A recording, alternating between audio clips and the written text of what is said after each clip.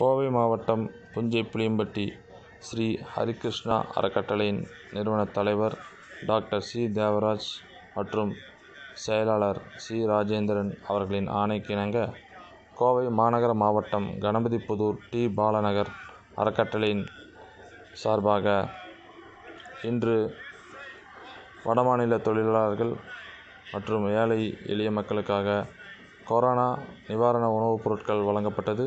இதில் கோவை மாவட்ட நிர்வாகிகள் ராஜ்குமார், விஜயகுமார், மகேந்திரன், ராமசாமி, லிங்கப்பன், மனோஜ்குமார், ராஜசேகர், ஆனந்த், ராஜேஷ், பெங்களூர் ராஜேஷ், சொக்கலிங்கம், புறாவிஜய், சுந்தர், நரசிம்மன், அன்பு, காளிதாஸ், கண்ணதாஸ், குமார், குட்டி ஆகியோர் முன்னிலை வகித்தனர்.